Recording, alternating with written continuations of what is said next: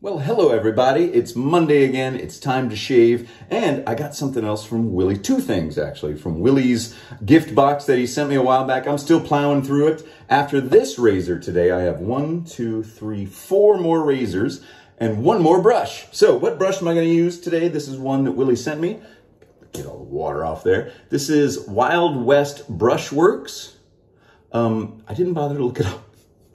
But it is kind of like, yeah, it's like strawberries and cream, or, as somebody else said, something, bodily fluids, but I'm not going to say anything about, that's gross. But anyway, thank you, Willie. So this is a synthetic brush, as you can probably tell.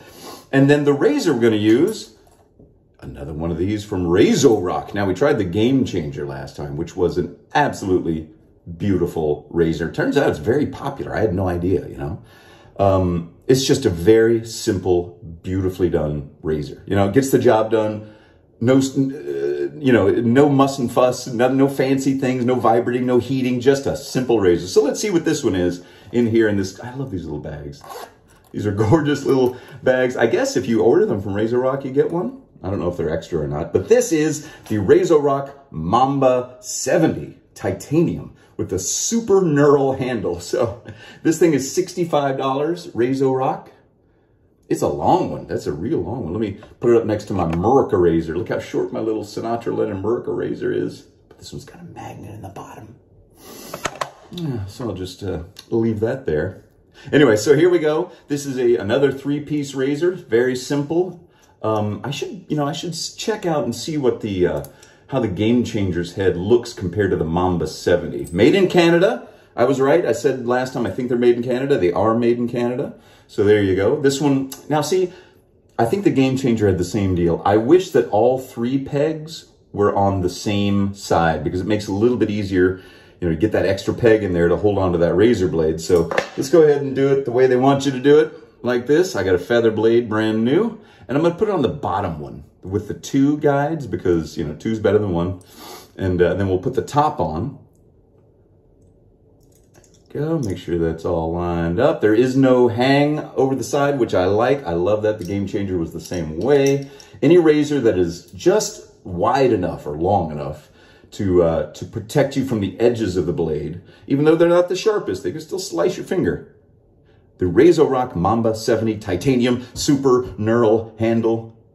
Nothing on the bottom. 3-piece. All right, I took a shower, did my hair. Gonna put some hot water on my face and lather up with the Wild West Brushworks. And I'm gonna use Terror today, soap.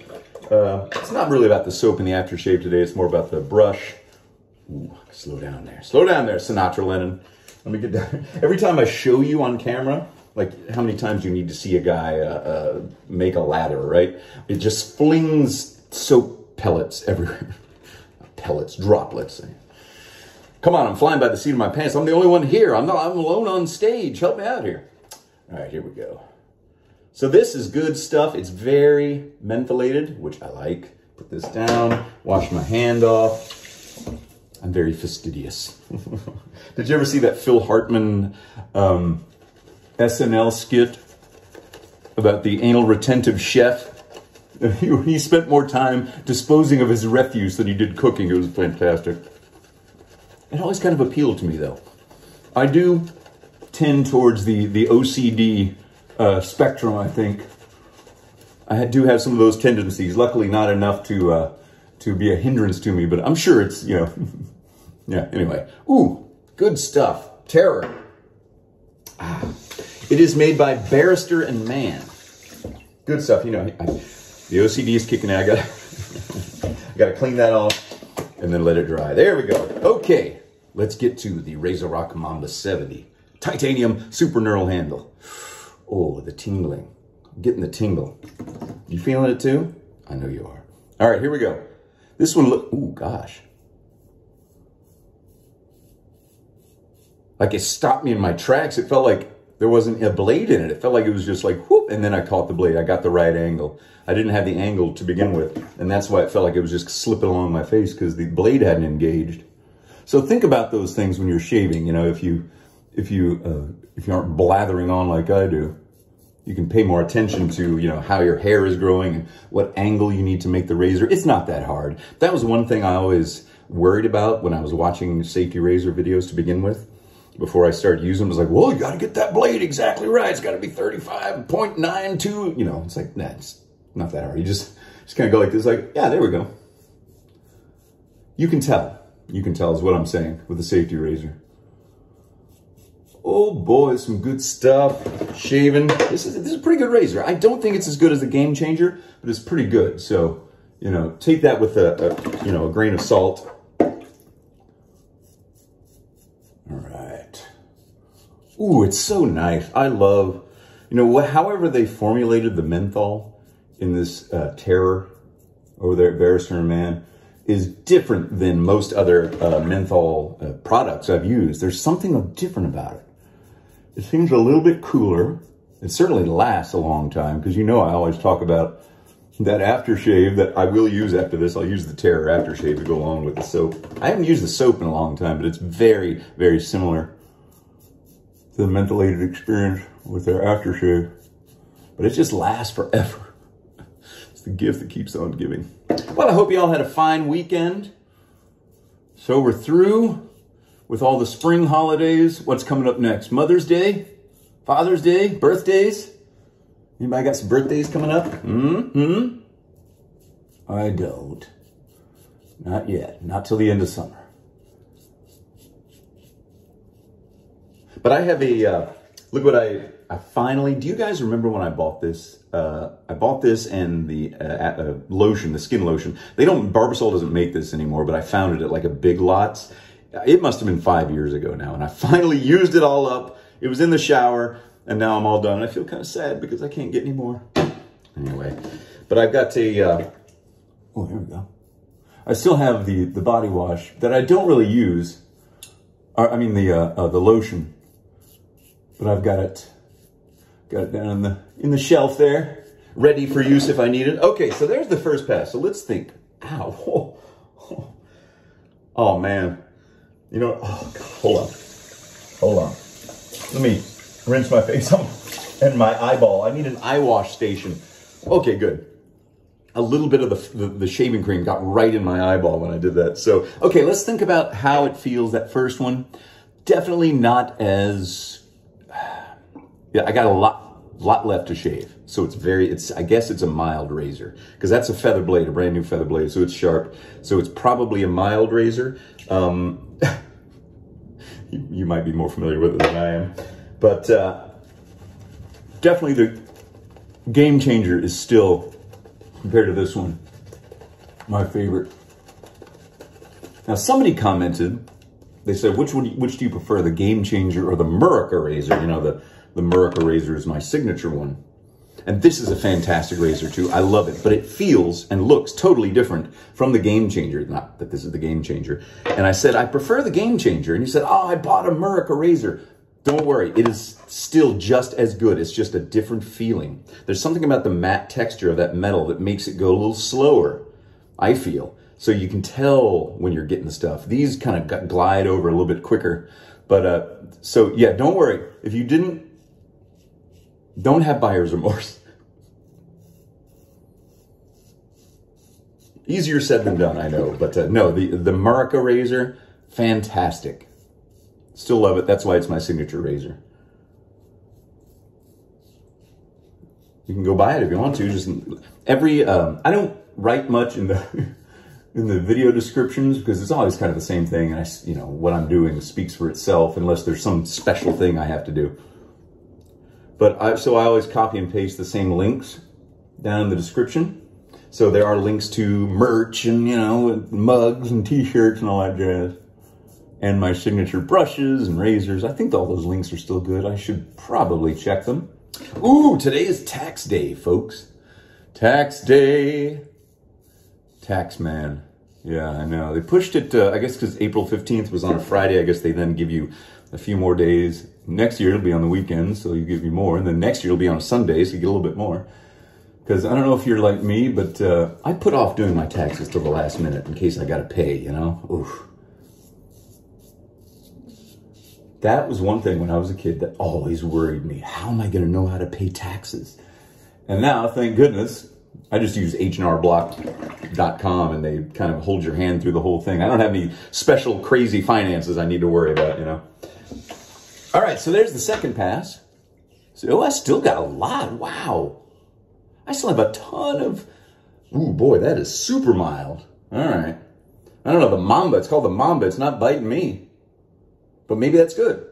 If you want a really mild razor that doesn't really shave very well... No, I'm just kidding. No, you know, a lot of people have sensitive skin and can't use a razor every day because of that. So maybe this one would be a good choice. Ooh, still getting that tingle. This brush, by the way, is great. It feels good. Oh, I'm getting more in my eye from the... Gotta be more careful. But this is a good brush. It's got a good weight to it. And, you know, synthetic brushes are pretty much all the same to me as far as I can tell, you know. I left the very first synthetic brush I ever used is at my grandma's, at my mom's house where we just were this weekend. And it's like, oh, I remember you were the very first one. You started it all. And now you're living down there in relative peace and, you know, retired in Florida, I guess. All right, let's go with the third one. Let's see if I can get...